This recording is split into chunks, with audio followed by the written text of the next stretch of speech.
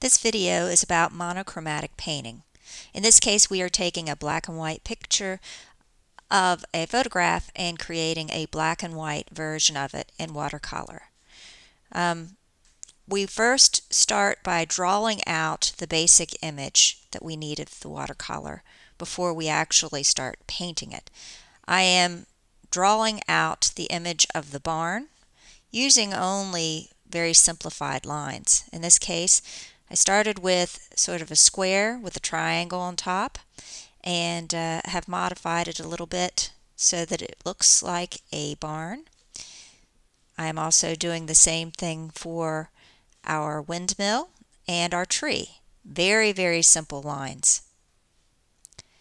Now we are adding the details to the background. What I'm doing are just drawing some guidelines here so that I will know where my paint will actually be.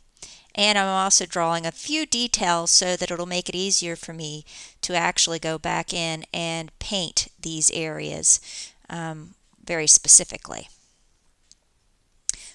Before we start, we must always tape the top and the bottom of our watercolor in order to keep our paper from rolling. This also keeps everything in place so that you don't have to worry about your hand getting in the way and moving things. So I'm wetting my watercolors down, making sure that they're moistened.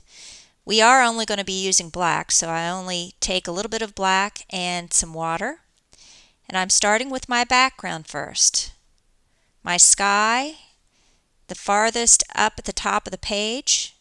I'm painting a black wash with water.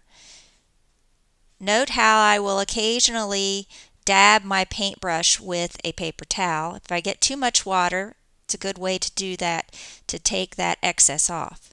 I'm also doing something that is commonly seen in most watercolors, where you will add a little bit of extra water to fade the colors. Anytime you get too much paint on there, just dry off your paintbrush. You don't have to rinse it, and you can actually pick up extra watercolor off of the page. Now in this case, I allowed my watercolor to dry for a few minutes before I start the detail portion. If we should happen to paint on this before it dries enough, it will bleed too much within the picture plane, and then we will just have a muddy mess. So what I'm doing is simply painting stripes across my barn because I want that as texture for my barn. And I'm also going in and outlining where the edge of my barn roof is. This creates a natural shadow. I can also go in and paint the little doors and windows within my barn. And I'm going to work a little bit on the roof. The roof needs to be slightly darker, but not as dark as the shadow that's underneath the roof. In this process, I am using a dry brush, meaning that my brush is completely dry. I am separating the bristles and I dip it into a mixture of black and water, and I am simply painting dashes across the page with the brush. If you start running out of paint, you can always go back and dip some more into the paint, but never get your brush completely wet. You are better off going back in occasionally and maybe separating the bristles on your brush. This works best with a wider brush that has lots of little bristles.